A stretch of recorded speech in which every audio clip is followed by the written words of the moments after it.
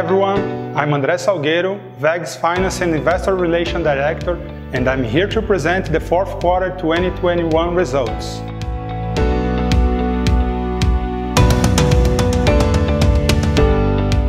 Our net revenue is up 33.7% compared to the same quarter of 2020.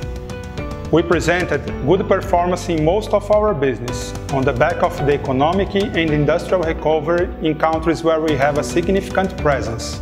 In the domestic market, we highlight the energy generation, transmission and distribution area, with significant growth compared to the same period of the previous year, mainly due to the good performance of the wind and solar generation business.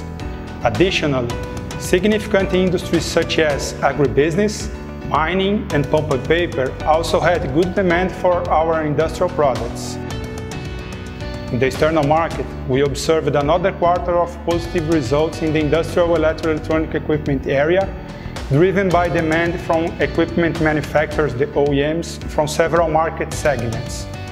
Our GTD and commercial and appliance motor business also presented good performance, with sales growth and market share gain in important markets. EBITDA is up 14.7% year-over-year, with the EBITDA margins reaching 17.2%. The challenges in the global supply chain and the consequent increases in the raw material costs, combined with the product mix change, resulted in slight reduction in the operation margins this quarter.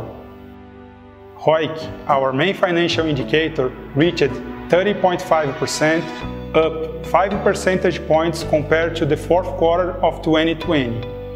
Revenue growth combined with better margins over the last 12 months more than offset the higher working capital and capex demand in the period.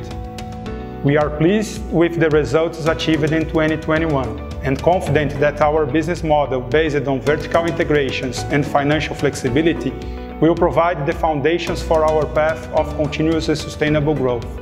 Thank you very much and see you next quarter.